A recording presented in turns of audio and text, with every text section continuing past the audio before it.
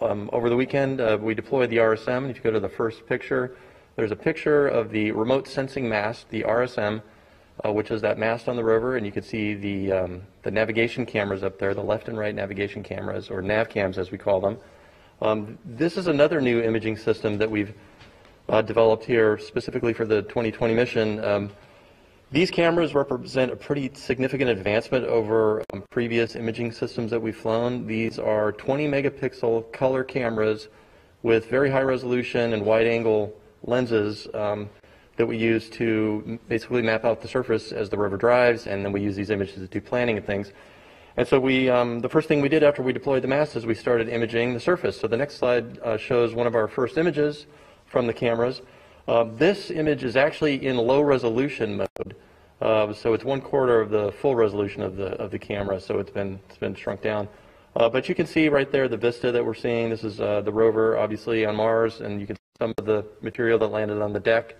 But everything looks in good shape, and so we're using these images to inspect not only the vehicle but the surface around us. The next slide shows the view down towards the surface.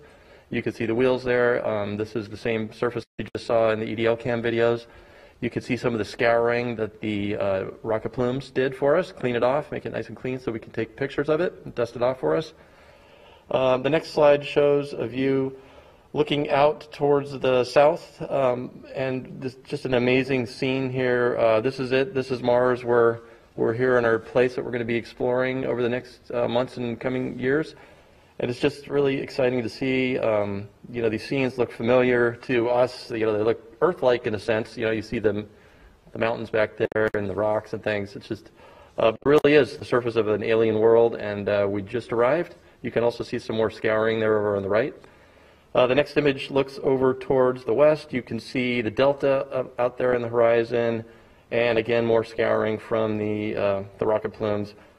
And then we take all of these images and we stitch them together into panoramas, and so that the next frame shows the full panorama from the nav cam stitched together.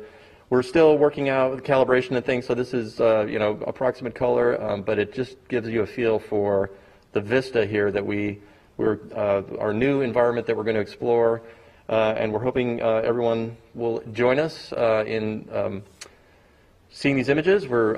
Today we're going to be releasing a whole slew of raw images. It's been a fire hose of data, basically. We have thousands of images already from the EDL cameras, nav cams. You've seen the HAZ cams. And so we will be putting those out on the website today for people to download and process yourself, or just look at the great pictures, find your favorite picture, and make it your screen background. And then the last image that I just wanted to point out is the first image, one of the first images from the Mastcam Z camera. This is another next generation imaging system on the rover. Jim Bell is the PI. I'm the deputy PI for this, working with our industry partners, MS Cubed, down in San Diego. This is just a fantastic imaging system. This is a preview of things to come. This system has a zoom lens on it. That's what the Z stands for. And we are going to get incredibly high resolution photos from this imaging system. I just wanted to point out a few things in this picture. On the far right, you can see those cables where they had been cut in the video that you just saw. So there's kind of a close-up of that.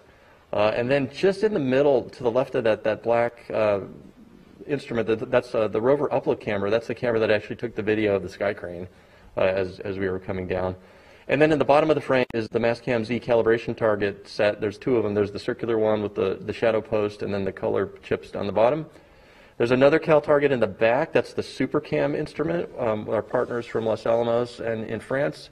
We're going to be commissioning SuperCam over the next few days.